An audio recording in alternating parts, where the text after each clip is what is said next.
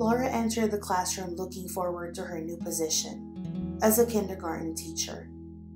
At first glance, she wondered if she had made a terrible mistake. Children were running around, not sitting at their desks.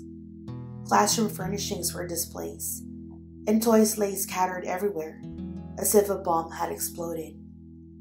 Organizing the teaching environment proved challenging. By the end of the day, Laura was exhausted, overwhelmed. She skipped dinner that evening, feeling sick to her stomach.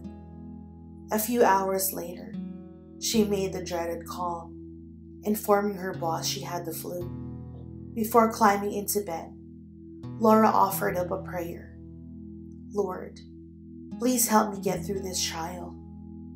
Blessed is the one who perseveres under trial, because having stood the test, that person will receive the crown of life that the Lord has promised to those who love him.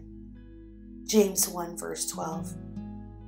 Laura not only survived that day, she has flourished in her position for 17 years, respected by parents and students alike. When trials come, and they will, don't quit. Overcome them with a determined faith. Heavenly Father, your promises and faithfulness are new every morning, and you continue to amaze me.